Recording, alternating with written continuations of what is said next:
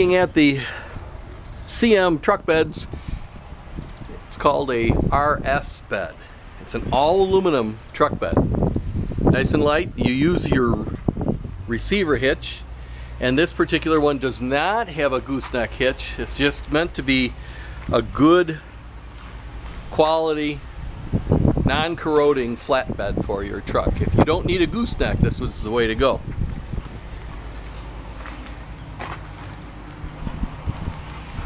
It's got the standard usual headache rack with the LEDs in it. It's got the extruded flooring on the bed floor. And that takes a lot of abuse. It's got a flat tailboard with the angled corners, LED running lights. All lights on these are LED. Let's see if I can get underneath here and take a look. You can see the rails, and they're built for specific trucks. So we usually have a good stock of these ready to go. CM builds a very competitively priced bed with real good quality.